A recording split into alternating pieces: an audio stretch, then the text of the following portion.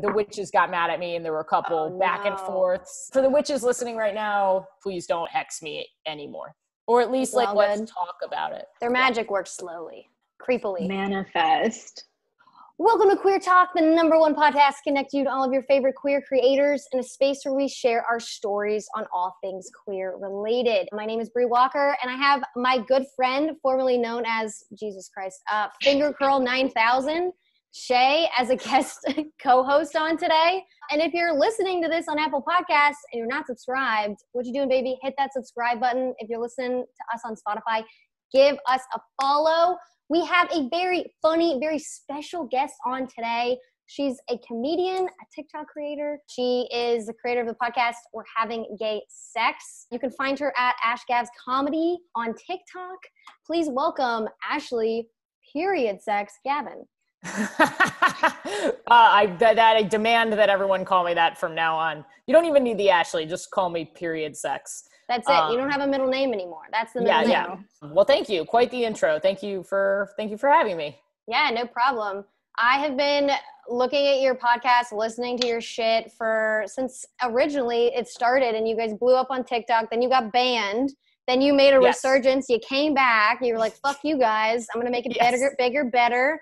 And I was like, I gotta have this girl on. Like, she's fucking hilarious. She's blowing up in this space. Like, she talks about shit that people aren't talking about. Not even taboo, like even going a level deeper. And people love it. Like, straight people love it. Gay people love it. It's a fucking thing. It's a whole thing. Thank you. I appreciate it. Yeah, no problem. We try very hard. Yeah, of course. So, like, what has TikTok done for you? Like, being a comedian, being an artist, being in this pandemic where obviously people aren't able to gather as well as they could have, and not even in certain areas, to have the success during this kind of weird time. Like, what has that been like for you? Yeah, it's wild. I've been a stand-up comedian for a little over 6 years. It's going on 6.5 years. And prior to that, all kinds of shit. I've done literally everything. I've written multiple pilots. I optioned a format show, like a talk show that never got picked up. I've acquired literally every failure that one could acquire, and been closed so many times, and kind of got to some really dark spaces. So when I started the podcast, it was sort of like, I really didn't want to create a podcast because I don't listen to podcasts. I don't really super love them, to be perfectly honest. I've heard a couple that I think are okay, but never enough to like stay in, you know what I mean? Yeah, that's fair. When I started the podcast, I really wanted it to be something very intentional and absolutely plan Z, like this has to work. So when I blew up on TikTok and people came over to the podcast, it's been like life altering. I got recognized in the streets. People are taking me way, way more seriously than they used to. It's very nice. I feel very validated. And now all the depression doesn't feel so bad anymore. I was probably more serious than you intended, but it's been a long time. It feels so fast right now, but it's taken years and years. I think that's what people don't see when they see people that are successful, and they go, oh my God, like they make all of these assumptions because they don't see all of the shit that you did before that. Cause it's not like everyone has a vlog where they like share their life, and then you can kind of see the glow up. I do have a newsletter that people have been reading, my very depressing it's monthly, and some months are good and some months are bad, and people have really stuck. Yeah, there's like, a couple thousand subscribers over the years, so those are like the real day one hardcore fans or whatever. But some of these tapes on TikTok, one of them from the other day got 500,000 views, and it's from 3 years ago. And 3 years ago, when a bunch of agents and managers had passed on me because they didn't feel that I was ready and that my stand-up was ready. And then you put it on TikTok and it's like, oh, it got 500,000 views. And I guess, you know what I mean? Like, it's sort of like, it's like, it was ready. Yeah. It's nice. It's a nice fuck you to everyone I wanted to say fuck you to. But this is not a great way to introduce myself. I love the art of comedy and making people laugh, but also fuck you industry. That's fair.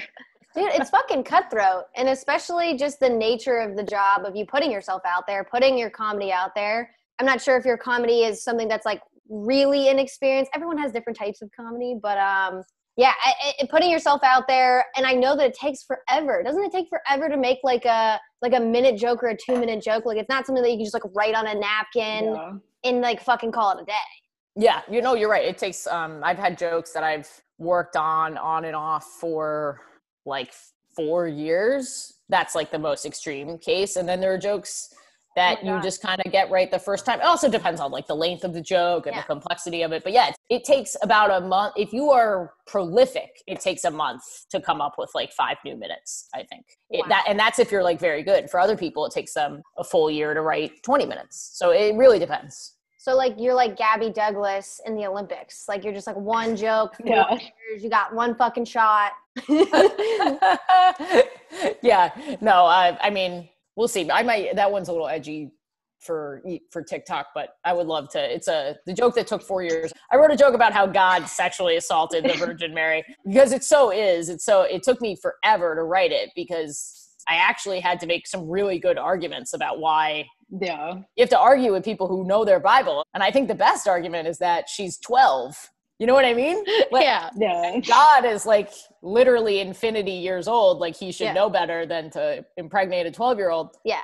But I don't know if this is getting weird for you, but hell no. I mean, 12-year-olds did get married. Didn't they get married? They were allowed to get married once you started your period. They got married off to like 40-year-olds in like the 17th century. It's so fucked up, and we sing Christmas songs about it. Yeah. It's just like really fucked up. Welcome to the world. Oh my God. I think that's fucking hilarious. But yeah, maybe a little too edgy for TikTok considering like they're very censorship oriented in terms of like those kind of things. Yes. Which suck.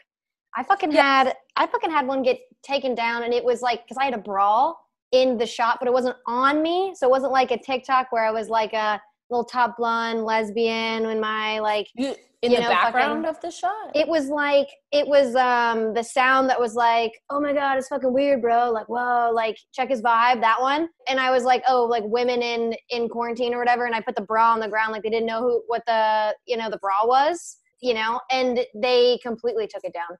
Damn. And blowing up too, like blowing up. I could see it. I could see it going through the stages of it, and they took it down because I had a bra on the shot, and it was a black sports bra because it wasn't on me; it was like on the ground. Right. They were like, "No." I was like, "Are you That's fucking so kidding crazy?" me? Yeah, I've had a bunch. I mean, I was banned, but I've also had a bunch of shit like taken down, and I think I've violated every TikTok rule possible. So I have a second account where I upload all my shit an hour before I actually post them to see if they'll violate something. Ooh, because that's smart. Yeah, it's much easier. Every now and then I'll get like a retroactive, we had to take this down. But the fake account, the fic is working very well. I never even thought about that. Like people have like the part 2 accounts, like in case something. And so they like put like drafts and like weird shit on there, which is cool. But I never heard about that. That's a good idea, specifically because you had such a huge account before. Yeah, it was okay. I have a theory that anyone can get 25 to 50,000 followers on TikTok. Anyone. Oh yeah. Yeah. If they have one viral video, like depending on how viral it is. But after that it starts to, I had like 20,000, 25,000 followers on my old one. I would like them back very much, but well. No. Don't you have like witches out to get you or something, Ashley Gavin? You got something fucking freaky going on. I did have the witch community not super like a tweet that I made on no.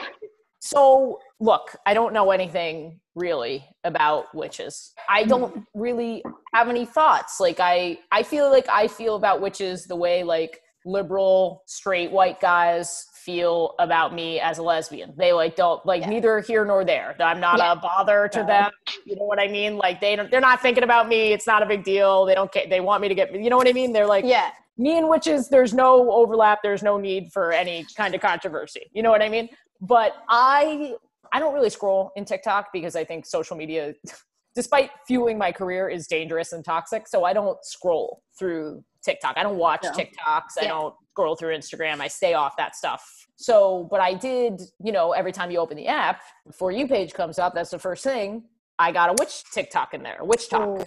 But it was like a pro Black Lives Matter witch talk. And I was like, oh, this is cool, dope. And then I was like wondering, I wonder how many people are hating on this, because I like to read the comments of idiots. So I'm scrolling through and some idiot was like, all lives matter type of thing, right? And I was just like, this is so funny, because this conservative person is commenting on a witch's TikTok. Yeah. You think that a conservative person would be like, you're a witch. Like, wouldn't they be like, don't you worship Satan? Aren't you a pagan? Like that kind of shit. Like no Harry Potter movies. Like I fucking hate, no. like he Harry Potter. He didn't reference it at all. And I thought that was so funny. And so I tweeted, I can read the tweet if you guys are interested. Yes. Oh, sure. Because I heard you talking about it, and I didn't know what the tweet was, and I was like, damn. This is probably from a while ago. Their magic works slowly, creepily. Manifest. It was essentially me being like, you're missing a layup, Republican, shit on her for worshiping Satan. Like, that's like, come on, that's a softball. You should be able to knock that one out of the park. And then the witch community felt that, and maybe I didn't phrase this the right way, but the witch community felt that what I was saying was, witches worship Satan. I wasn't saying that. I was saying that's what Republicans think. Yes, exactly. So yes, the witches got mad at me, and there were a couple back and forths in the tweet. So for the witches listening right now, I know you don't worship. Actually, I don't really know what you do, but I'm pretty sure you don't worship Satan, and I respect you, and please don't hex me anymore. Yeah, seriously, if you have a voodoo doll of Ashley, throw it in the trash, put some sage on her, sew her up. Or at least let's talk about it. Please feel free to slide into my DMs and educate me. I'm serious. I'd rather talk about it. Yeah, me too. Honestly, I didn't realize how big the witch community was until I got on Witch Talk. Like somehow I got on Witch Talk, and the first thing I got was somebody with like a little recorder, and they were singing fucking songs to a frog. And I was like, okay. What? Honestly, that's good content. I will watch anything with a frog in it. Oh yeah, it's like Frog Talk and Witch Talk. I didn't even know Frog Talk was a fucking thing. Like I just learned about that. What goes on in it? Because I only saw that. This is going to surprise you, but Frog Talk is mostly frogs. It's primarily. I'm mind blown right now. It's mostly no frogs. way. And my friend has a frog, so she I know about it from her TikToks. Holy shit. Just cute little froggies. The whitest thing I ever saw was, this reminds me of this. This is so fucking funny. My parents live in like a very, they live in like this middle class neighborhood, right? There's like golf carts and shit like that. And I was home for like a hot second, and I was going for a walk. This was like the beginning of quarantine, and I was staying there a little bit because it was just easier. And I was walking, and I saw this guy that had a turtle and a frog that was like on the side of the sidewalk. And I was like, oh my God, like, that's so cute. Like, are you helping it? Like, I don't know. I just thought that they found these two things, and they were just kind of like, oh my God, it was like a father, like a super dad guy. He had like literal dad balances on, and like this little girl. And so I thought that it was cute. Like maybe the little girl was like, oh daddy, I found like this frog and this turtle, like so cute, and they were wanting to keep it or something like that. I just like this whole thing in my head. And turns out the dad was like, oh, these are our pets. We're getting them outside, giving them some exercise. They haven't been out in a while, and we're giving them exercise. Fucking exercise. I'm like, frogs gotta hop. Apparently you have to do that with your frog and your turtle, and you have to get them out into the sunlight. If I had a frog, which I do not, and I never will, because I'm not, I'm going to offend frog people. I'm not a frog person. I never will be a frog person. And I'm sorry. Apologies to all the frog people out there. I would take my frogs outside though. That's what I would do. I literally didn't know people did that. Like, I didn't know people did that. They're like amphibians, reptiles, amphibians. I just assumed they would stay in there, and they would take them out and just like put them in the house. I didn't realize they were going to take them for a walk. My friend Remy will take her little frog terrarium outside on her grandmother actually passed away, but on her grandma's balcony. I know this because Remy would invite me over and we'd hang on the balcony. She has a podcast too called How Come. It's a pretty big podcast, very big podcast.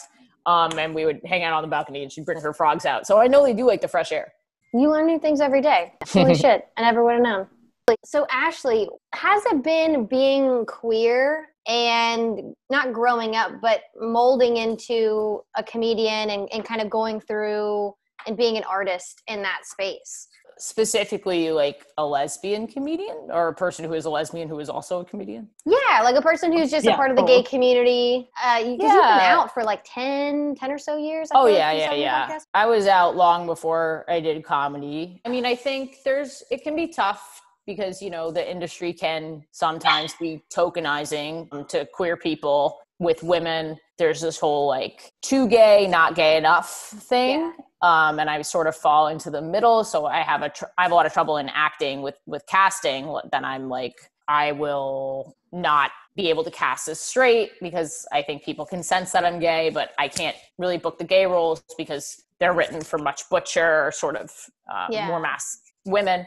So that can be tough. And I think there's also like the aspect that like straight people do really love my comedy, and until recently were the majority of my fan base. Crazy. Until the podcast came out. And I'm very accustomed, you know, doing colleges and cruises and clubs. I'm very accustomed to performing for an audience that's sort of representative of our society. It's a different audience performing for an all gay crowd. It's just fundamentally different. And I think for me, like I can feel it in the room because it's happened before. You know, obviously these are my podcast fans, so that makes it a little different. I don't know how to say this, but they sort of expect a certain type of comedy from you or a certain point of view. Yeah. And from both sides, you just want to be able to be yourself, and kind of like for the straight people, you don't want people to say that was too gay, but from the gay people, you want to be able to talk about not gay stuff. So you kind of just want people to just appreciate what you're putting out there, regardless of sexuality. Do you feel like you have to manage expectations when it comes to doing comedy for the straight community? Like, is it something to where you're like, straight people are the best audience in the entire world. So they're okay. Do you find them to be like an easier audience? 100%.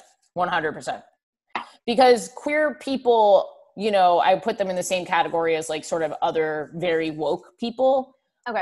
Very woke people attending a comedy show sort of go in with the attitude that they're gonna be offended.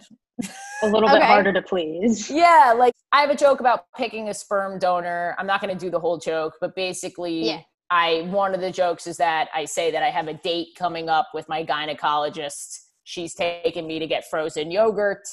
If you didn't get that joke, this frozen yogurt is at one point self-serve, and I can have whatever flavor I want. Vanilla, chocolate, Chinese, you guys know the flavors. And the joke there, thank you. The joke there is that vanilla and chocolate can be both a reference to race or a flavor. And obviously Chinese is not a flavor of yogurt. It is a race or an ethnicity. So I did that joke for a mostly queer audience, and about half the audience laughed. And the other half, as soon as they heard Chinese, they put kind of their wall up.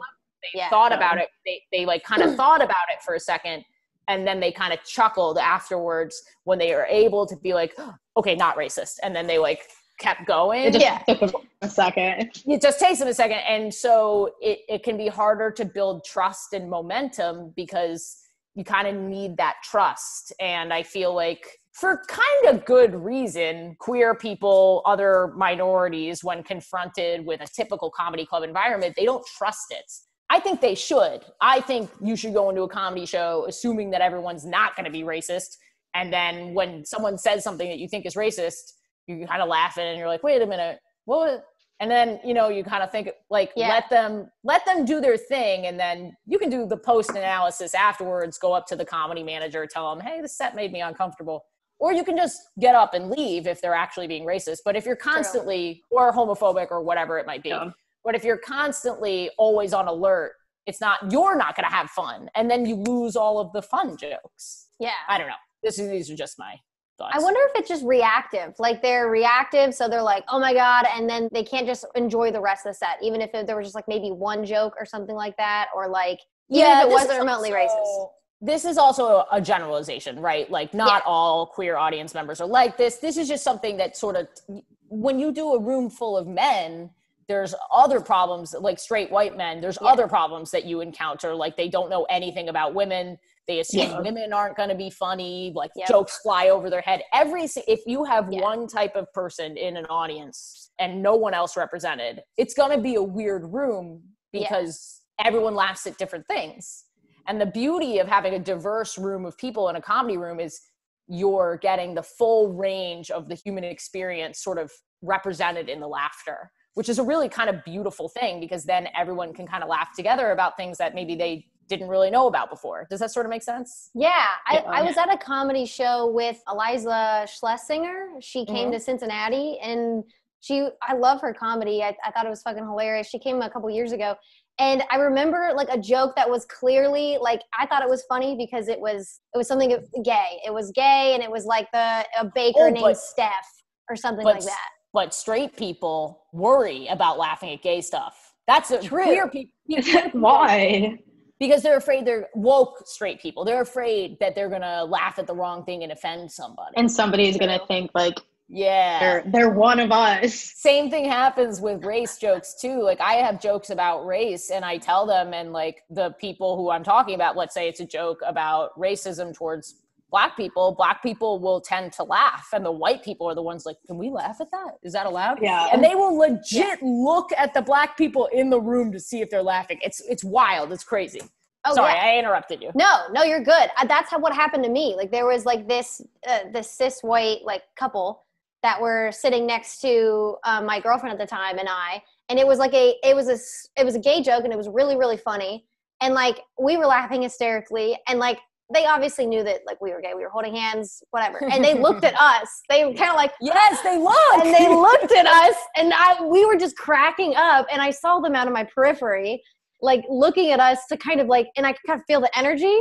And then they like kind of started, they were kind of like, ha ha, like, oh yeah, like, huh, yeah. You know, gay stuff. No. So I guess what I'm trying to say, I made it kind of targeting queer people, but it's everybody. If it's something you're not comfortable with and it's something that you're not used to, especially if you're of the woke persuasion and you're really trying to be a good person, which is great, you kind of want to make the room more diverse to represent all the different types of laughs that are going to be in a comedian's set.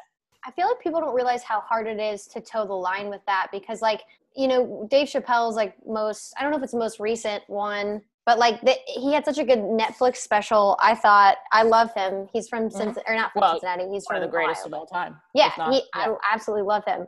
And he had cracked a lot of jokes about like the gay community and the trans community, and I thought it was hilarious. And I think it's going to be it's really hard to like, you want to use comedy to like bring people together and like realize the differences in the community, and then it's a good thing to have those differences. And if you bring it to light, you can realize that like we're kind of all the same, even though we seem apparently different. And I feel like comedy can bring people together, and it is really, really hard to toe that line between like, what is racist? What is this? Can you make a joke about something that isn't you? Like, can you make a gay joke and be straight? Who can you has make ownership? can you make a joke about, you know, people who are trans and be lesbian?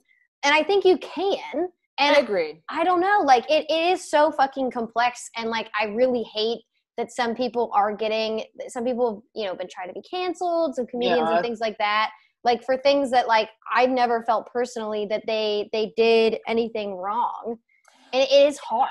I think it's case by case with like that kind of stuff. But like as a gay person, when I hear a straight white guy tell a really good joke about lesbians, I find that incredible. I'm always like that. Yeah. To me, that's like the highest honor, because I'm like, how did you tap into something that you are so estranged from? Like, how were you able to get inside my brain? Like, damn, that was amazing. And for me, I'm not offended by the fact that he attempted to do that. He probably, on the way to writing it, he maybe bombed a few times, which is even more, you know, amazing. I posted a joke about racism towards Asian people in kind of rural America, kind of alluding to the way that why Pan-Asian restaurants exist, which has a really long history of racism towards Chinese folks. And they're just putting different cuisines together and just calling it Pan-Asian. It's bullshit. Yeah, I mean, I wouldn't, because it's evolved for so long, I wouldn't say it's bullshit, but it was an adaptation to the fact that, first of all, white people wouldn't give them any other jobs, so they had to go into the restaurant business. And then I don't want to butcher there's a lot of you're fine. On this. But I wrote a joke about this, and it's one of my favorite jokes. I get a lot of feedback that it's a good joke. I've also gotten feedback from people that this isn't your joke to say. And I think that it can be really subjective whether or not your identity claims ownership over a topic. And I'm of the opinion that you're never going to get white people to understand racism if white people aren't talking to other white people about racism. Yeah. So that's my thought on it. I mean, people are going to listen to straight people about gay people and trans people and things like this. Yeah, people are going to listen to people that are more like them, you know? Yeah. So it will be better for assimilation overall. When you were saying that, like, if a cis white man says like a really good gay joke or something like that, I feel like it holds more weight, like you said, because they had to think about actually what it means and like really dive into the culture without being in the culture. Which shows like they actually really wanted to learn more about it and do it in a tasteful way. And like you said, like bombing, like doing it and it not turning out well. And then they could have been like, ooh, like not a topic for me, not going to do it anymore. Like not going to put it in my set. Instead, they're like, no, but like, I'm going to keep going. Like, I'm going to keep trying. They probably talked to lesbians. They probably did the work. They probably Googled. And like, whenever I'm talking about a topic that is not mine or is foreign to me, I always try and do the work and talk to people and research. And if anyone's listening to this right now being like, I don't really agree with Ashley on these things, reach out to me and tell me why, because I will go back and either rewrite the joke or cut it if I have messed up. Open the dialogue. I definitely agree with that. I think there was one guy that really took me off guard. It was like one of my roommates, like boyfriends, which typically like they're not they're not super woke. Trying to be like fucking secret.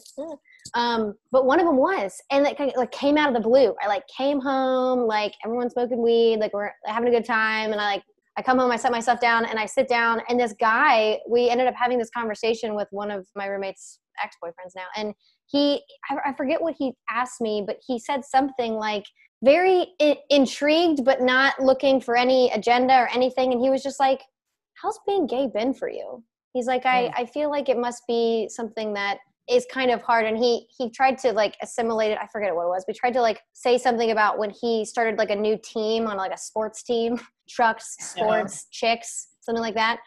And how it was hard for him to assimilate into because he was new or something like that. And like he made the connection between that and like coming out. And I thought it was so interesting. Whenever I join a new gym, I'm always like, you know what? It must be hard to be gay. It must be hard. Maybe I'm putting him on a pedestal. Maybe I'm putting him on a pedestal because I don't get that question a lot. He used what he knew. He was like, sometimes the guys go up to me and they tap my butt and I think about it. And then I get scared. It must be hard. I don't know. From Brooklyn, but he's from Brooklyn now. But yeah, it did. I think any tiny ounce of someone like having a sense of wokeness, I'm like, oh my God, like you're amazing. Right. You're just happy that people are trying. And I think, I don't know, you can't never speak for everybody's experience, but I think if you are trying like genuinely, most people have room to let you make a few. I know as a gay person, if you're a straight person and you're looking for your words and you don't say the right thing, but your heart is in the right place, call me a dyke a few times. You'll let it pass. Yeah, whatever. It happens. Like say something and be like, oh man, like you look like a dyke today, and just kind of be like, just fake them out. Honestly, like you're angry. I don't think there's a straight person on the planet who would make that mistake, but I do think I've heard some weird shit. It's so funny that you think it's nice that he asked you what it was like being gay or whatever. I can't. If one were, it's just like I have been asked so many times, like, was it hard coming out? Was coming out really hard? Yeah, And it's like so hard to explain to them, like you come out all the time. Like there was what like my big coming out party was that hard? Like what are you talking about? Like it's which one? Yeah, exactly. And yes, also yes. And what do you want 5 years of stories from that time period where I was like constantly coming out all the time? Yeah, it's just I know they're trying. So they try. They think that they're being very deep. And they're like, just not. That's the impression that I get every time. I think it's some dude being like, and probably ultimately their goal is to ask me how lesbians have sex. I think sometimes it's like, I'm like, what do you really want to get at? the agenda, which, I mean, you can find it out by your podcasts, because I feel That's like true. you said it, that you have a lot of straight dudes on your podcast, and you can just say, dude, just listen to my fucking podcast, or give me $5. I'll add you to my Patreon. Yeah. Yeah, we do. We talk about it a lot on the podcast. I don't know if you have any straight listeners who are interested listening to this right now, but we do. We cover a lot of gay sex on it. There you go. There's the plug. We're having gay sex. I don't know. I feel like I have mainly queer people, but I honestly don't know. Like, I have no fucking clue. I wish it had a little, I could do a little survey and send it out to everyone and just be like, hey, gay or straight. Have you looked at the Spotify data? I'm on Spotify and I have data. I just don't. So what you got to do is you got to look at the music they listen to. Ooh, didn't think about that. Yeah, you will. Yeah, that's slick. You'll see some Girl in Red in there and some King Princess. There You'll go. see. You can tell by what they're listening to. Gives you an idea. I need to look more into that, but I feel like it is gay because I have mainly a gay, mostly like 80% women on TikTok. Mm-hmm. So there is some 20% men on there, and that's where I get all the hate shit. So that's fine. Oh, you get hate shit? Yeah, like I've had a few like go viral and go on straight TikTok, and like those are the ones that I get all of these religious shit that goes in there because I'll make some with my grandpa or my dad. It's like super wholesome. It's like super wholesome shit, and like it goes on to straight TikTok because it blows up, and then I get all of the hate stuff, and then I have people that are in the comments like, no, don't say that about her grandpa. He's a saint. And they like go back and forth, and I just kind of watch, and I'm like, this is interesting. Oh, well, I thought you meant like straight up like homophobia. Oh yeah, like you're going to hell, like the gun with against like the flag. Oh yeah, like the flag on stuff. Fire emoji. Talking about my like, I feel bad for your dad. I feel bad for your grandpa. It's an abomination. Wow, like, I don't get it. Yeah. I don't get any of that. Yeah, just on the viral super ones that goes to straight TikTok. Just those ones. Other than that, pretty chill. I'll get occasionally on a super viral video. Oh, you know, I didn't laugh at this. I'm not funny. And then I just always reply, well, you're boosting my engagement. So thank you for letting me know. Thank you for commenting to put me on the algorithm. So Ashley, what do you think is like, what's your take on gay TikTok, lesbian TikTok, like these the young ones? That was Shay's question. Like the young TikTokers. They have a lot of opinions that they think are the concrete answer to everything, and it drives me nuts. But that's how you are I used to be a teacher, and when you're at that age, now I'm going to sound old and shit like that, but like we were all the same. The difference was that we didn't have access to the internet to kind of assert, I have opinions now. People are going to listen. Yeah. I have the brain power and the capacity to formulate opinions. And I also am very emotional, and so I'm going to talk about it. But we didn't have, like, TikTok threads and shit like that to post in. So, yeah, you know, when I read something, the only time that I ever really take some kind of comment or whatever seriously is if I feel that someone might get hurt by it or is hurt. If I think they're just blowing off steam, then I mostly just ignore it. Because I think if you do good work speaks for itself. I don't know if that answers your question, but I do think we as a society need to stop using social media as a form of actual discourse.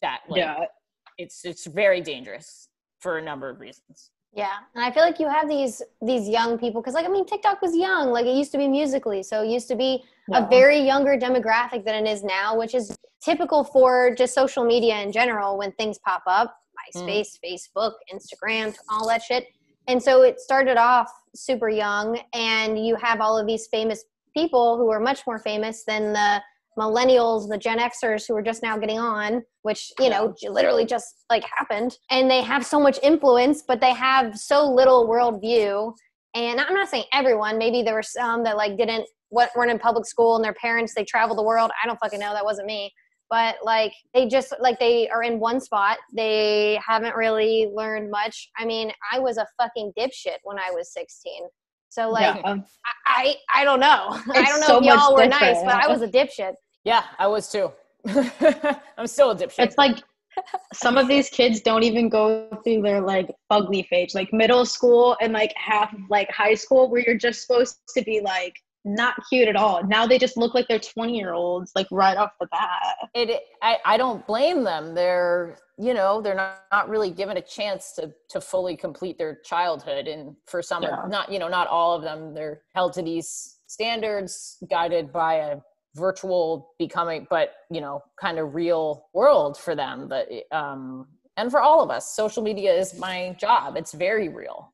But, when you're, Lisa Ling did a wonderful piece on this for CNN. I think it's called Lisa Ling. This is Life with Lisa Ling. I don't remember what the episode is called, but I think it might be called Screen Addiction. So it's really good if you're young and you're it's fantastic, really good. But yeah, it's extremely addicting. It's changing all of our brains, not just young people. Yeah, but I do feel sad for them because for me, I felt like I was a kid, really, basically till I got to college. I was a child. And then I started thinking more about the way that I dressed. I'm pretty relaxed. I kind of gotten that stuff later in life than most girls. But I feel like when I was 13, 14, makeup meant lip gloss, maybe some eyeliner. You know what I mean? Now you got some full mama, contours. bring all the boys to the yard. My lip gloss brings all that, or my fucking milkshake. Lip gloss. There's a lip gloss on. Anyways. My lip gloss be popping. My lip gloss be cool. Yeah, I never really thought about like the impact of those people. I always thought about the impact of like those famous people on like other impressionable young people who are looking up to them in admiration, idealizing them and things like that, and the impact that it has on those people. But it also, I never really thought about, they're also young, they just have so much influence, but like it is almost like a smaller version of a celebrity, a child star. In a milder form on social media behind a screen. And I never really thought of that until now, but like, I guess it is sad for them too. I just never really, because we didn't grow up with it. We didn't grow up with all of it. It was like half, we kind of half had it. Yeah, you guys seem pretty young to me, so I don't know how old you guys are. Instagram. I know, I look like I'm 18. I'm 25. And I'm 24. Okay, I'm 32, so for me, when I was a kid, there was AIM and AOL. Instant message each other. Even I remember I was on there all the fucking time. I lived my life on AIM, and in retrospect, I imagine things, probably would have had a better time if I had gotten outside and played with my friends a little more. Yeah. Did you have chat? Okay, did you ever get on chat roulette? Oh my God. Yeah, a little bit. Oh my God. Oh, holy shit. I remember I was like 12 and my friends thought it would be funny to get on. Well, my one friend who's actually gay now, so we're both gay.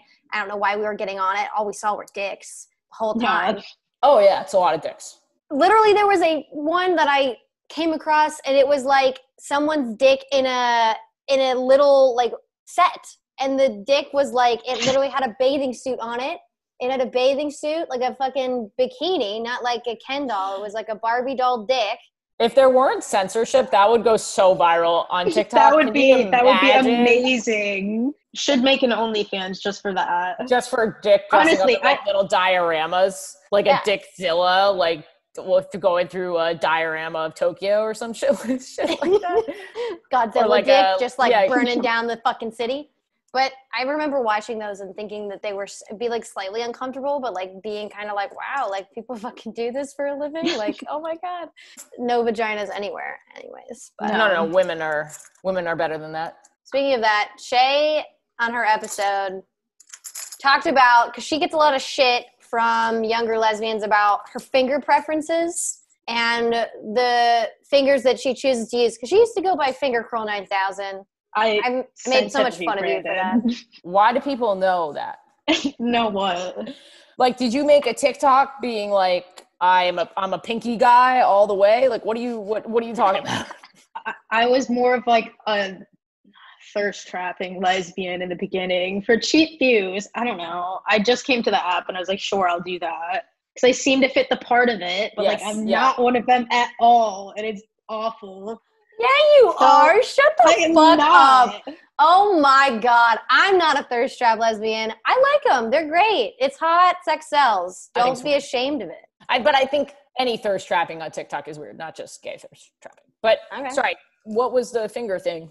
I don't even remember what were the first one, but it just had I referenced to using these two fingers in it for whatever reason. What's wrong with these two fingers? I don't understand. Yeah. Apparently it's supposed to be these two, and I've gotten that on a lot of telling videos. You that?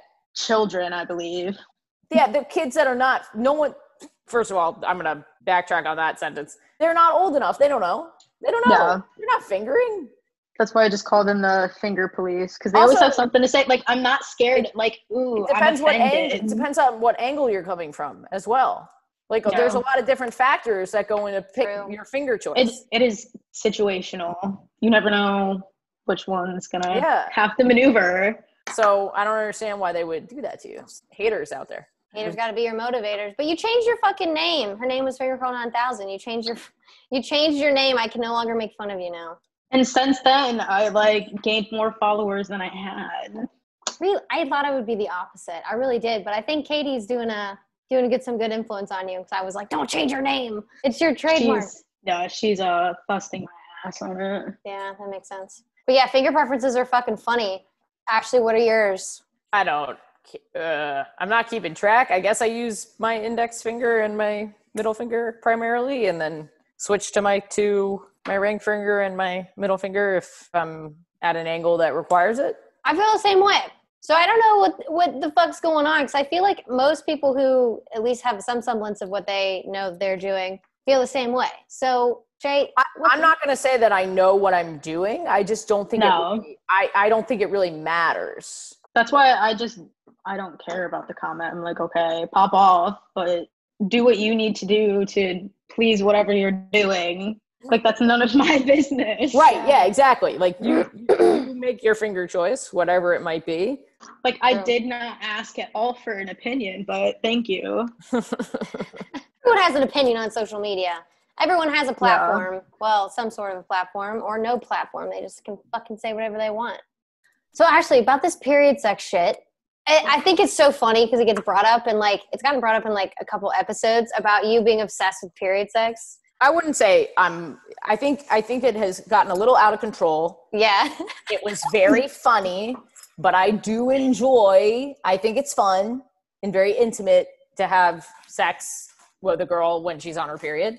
I think it then got misshapen into that's my preference. I have no preference between the two, but I have no hesitation going into period sex, and can be fun, can bring something different to the table. So that's kind of, but that was on Paige Cole from MTV's Are You the Ones episode. Yes, Are You the One? Yeah, I thought it was hilarious. I had never really thought about it before. It was something funny because I was like, I wonder if because I know that you're dating someone, and I was like, I wonder if she was like, hey, just are you into this? Is this something that you're into? I'd be totally cool with it if you are. She had, and with everybody that I've ever had period sex with, it's always been, I have my period, so no. The funny story for that one. Pulling out the tampon? No, the first night that I met my girlfriend, she thought I had a dick. She got me violently high on whatever weed that she had, and I got sick, and I forgot to leave the toilet seat put it back down, and we're making out and stuff, and she keeps trying to go downwards, and I was like, this is the first time I'm meeting this girl, I'm on my period, worst timing, I don't want that to be first impression, and I just stop, and I'm like, I'm a woman, but, and for whatever reason, because the toilet seat and all of that just added up as to me having a day. But why did you say I'm a woman? I was just saying, but I'm on my period. I didn't know how to word it. Was she asking you if you were a woman? What was the context of that? I have never said I am a woman, ever in my life. ever. I'm the not only, great the at only time communicating. I just can't, it's sort of just being like, to me, it's just sort of like you being like, I am Jewish. Like, why did, and that, what does that have to do with anything, right? I guess you were having, did you sense, you had to have sensed that she was wondering if you were cis, trans, non-binary, whatever it might be. You had to. The only reason that I would ever say, also it's not clarifying, I am a woman, you could still have a penis. You know what I mean? Like there are women with penises, there are men with vaginas. Yes. But it's just so funny to me. I don't know why that was the first thing to come to my head to say towards her. I should have just been like, I must have been like, shit. I left the toilet seat up. Fuck. Okay. I'm a woman. Like that. Just to make sure. But yeah, every time that I've had period sex, it's always been like, I'm on my period. What girls do when they're on their periods. Oh, I can't. And then I'm always like, oh no, like we should. And they're like, are you sure? And I'm like, yes. And then I'm like, I'm prepared for that moment. Like I always have a summer's eve wipe. I always right by the nightstand. I always have a towel. I'm ready for that moment. Do you ever is it something to where, and consent is always, and you never want to coerce someone, but you kind of have to kind of gauge, is it like, do they really just not want to have sex because they're uncomfortable and they're bloated and stuff like that? But then because it's like, is it just because they feel weird because of the blood, right? Well, you can say that. You can say, are you tired? Or do you have a headache? You know, that kind of thing. Yep. And then you say, like, obviously, if it makes you really uncomfortable, we don't have to, but it does not bother me. And also, I just think some of it's like about the mood. Like you can re-ask consent questions as you're having sex and you can change your answer. So, you know, that's why it's important to be like engaging with the person, just really open communication lines. So like, you know, maybe the tampon is in at the beginning and she feels more comfortable and she's ready for me to take it out. But, you know, sometimes she's not and you don't. Part of the podcast where we try to answer your questions on life, love, happiness that we probably have no business trying to answer. If you'd like to submit a question that can be chosen for this podcast, please send it to questions@queertalkpodcast.com to be featured. Email's also in the description below. You can put your age, name, wherever you're at in the world. If you want to stay anonymous, we can do that as well. Keep your identity private. But yeah, this is a question. She's anonymous and she wants to go by Baby Gay. So this is Baby Gay. She's asking, I'm wondering how early two girls usually have sex. I always hear about hetero couples, but what about women? Does it tend to be sooner, later? I know it depends on the couple, but damn, a girl needs some guidance. I've been talking to a girl for 4 months, and I'm flying to see her, fulfilling all those stereotypes, I know. We have feelings for each other, but I'm very confused about what is expected of me since she's been with girls before and I haven't. I know it's all about when you and your girl are ready and everyone's consenting, but how do you know if you're ready? Do a lot of girls expect it to happen on the first date? I don't think anyone expects it to happen on the first date. Yeah. I think you sometimes are hoping, but you're not expecting. And I think you already know the answer to your question. It's whenever you are ready and talk about it with your partner, let her know that this is your first time with a girl. I hope that you've already told her that before you bought the plane ticket. Yes. But, you know, like if she is a good person, the way that you are a good person, it will be an open dialogue and you can start up and slow down and just keep talking. If you keep talking, you'll figure it out. Honestly, it's just whenever like the mood hits right. It's not, I don't think it's something that you can exactly plan. Like I've met people and it didn't happen the first time I met them. I didn't go in thinking about it, but then there's been times I've met people and it completely just did happen. I was no headspace of going on these things and like, yes, I'm going to get laid tonight. Like, I mean, like it's a nice like treat, but like, I am not expecting it.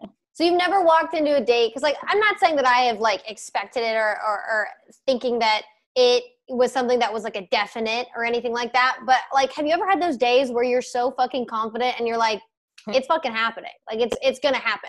It might happen with the bartender, it might happen with the waiter, or at my date, or maybe a threesome. We don't know. But have you ever had that confidence where you're like, yeah, that's fucking happening? No. I don't know. I feel like the confidence is more like, I think she's really into me. I think I have way more confidence about like making a first move, like kissing. Gotcha. But even that, I wouldn't be like, I've kissed on most of my first dates, or I've at least felt confident enough that leaving, I'm like, okay, this will be a second date. So no, I don't know. I've just never really made that assumption. I think I'm just I like feeling present, you know what I mean? And not so much about what's about to happen. True. Yeah. I just want to kind of be with the person. I think it's more of like a confidence standpoint of like, this could be happening, or I'm ready for it if it feels sure. No, I don't think. And stuff like that. But yeah, I would say for baby gay, yeah, definitely have that conversation. And there are, you know, women are so understanding. I mean, like, if she really likes you and has feelings for you, like it's not going to matter if you haven't had sex for the first time, you know, Yeah, and absolutely. Or have to have all of this experience and things like that. Some girls are really into other women who aren't experienced. Yeah, it's true. It can be as much of a turn on for someone as experience might be. Yeah, exactly. Like being a teacher, you know, like that. There's a whole thing about that. Yeah. And teaching somebody, and even if you're not into that, just if you like someone, you want them to feel good, and you want them to feel okay, and you don't have to be super confident. And it's one of those things where, like, if you might not have done the work of knowing your body and masturbating and stuff like that, but like, it honestly, like, at least for me, like, I remember like my first time, like, I kind of had this thought of like, you know, I don't know exactly what I'm doing, but I feel like I have a good gist, and I'm just going to kind of wing it. And I felt like I went into it with an optimism of like, I'm going to wing it, and I'm going to see what's going on. And it ended up working out like how it was supposed to. So like, it will work out how it's supposed to. And it is supposed to be kind of nerve-wracking, and it's nervous, and you're making this commitment of traveling to see this person, which puts some added pressure because you're probably going to be staying with them, but I've never met them, which is something I just did recently. And it can be a lot. It can be a lot. Yeah. Honestly, if you're worried about it, take it off the table for the first night. True. Just be like, hey, I'm so excited to see you. I'm very attracted to you. I'm a little nervous because I've never been with a woman before. Can we at least get through the first night with sex off the table completely, so that I can just like kind of talking and cuddling, kissing, whatever, and just take it off the table so that I can get more comfortable. So lightning round. Ashley, you want to answer some questions really fast? Yes, I would love to. If the TP is out, toilet paper, do you replace it, or do you set a new roll on top of the empty roll? It used to be an on-topper. Now I'm a replacer. Ooh, I think something happens when you turn 30 that you don't want to live that way anymore. Hell yeah. Snow White or Cinderella? Cinderella. Snow White looks too much like me. Cinderella for sure. Favorite queer movie? Oh, yikes. The kids always ask me this. I guess, But I'm a Cheerleader. That's like the first one I was. Okay. Probably that one. I also, I'm going to just be honest. I'm not sure I know what the other queer movies are. Yeah. Other than like Fried Green Tomatoes and that one, I'm pretty much the same way. Is it wrong for vegetarians to eat animal crackers? Someone thinks they're clever. Yeah, I think I'm going to fucking take a stance. I think it's wrong. I think it's wrong. I think you're a fucking hypocrite if you eat anything shaped like an animal in addition to animals. However, if you take the crackers out and then mash them up and then eat them, it doesn't count. That doesn't count. That's fine. Last song you listened to on repeat? Oh God, I listened to literally everything on repeat. I was in my car today and the radio came on. I turned on the radio and that song, "This Is Your Night." Oh my God. That one. That one came on, and I was like, "Oh, I have to listen to that 5 times." So I I got it on my Spotify and I listened to that in the car like 6 times. It's not even a good song. I just have my brain. Beep boop, beep boop, beep boop. Yeah. You know what I'm talking about? No, I don't, because that was a terrible rendition. Isn't it like I don't fucking know what you're talking about. Ooh, it's America or something like that. No, it's like a dance. It's like an early 90s dance song Oh my God, I can't believe you guys don't know this song. You have no lyrics. You didn't give us lyrics. This We is just your beep, beep, night. boop, beep shit. No, This is your This night. is your night. Us in the morning light, together forever, cause this is your night. All right, that one. You're old. That was not ringing a bell Too at I old. went all. so hard on that one. By Too the way, old for that us. but it's by Spice Girls and Amber, Britney Spears pop off for us. Too old. But well, me too. But this was when I was very young. But I heard it and I was like, I have to play that 5 times, and I There you played go. it 5 times in my car. There you go. Okay. Chris Rock or Dave Chappelle? Chris Rock. All right. Interesting. I love Chappelle's early stuff. I will probably be one of few comedians that will say that. I think Chris Rock's just one of my all-time favorites of like top 5, like amazing. Last question. Big spoon or little spoon? Big spoon.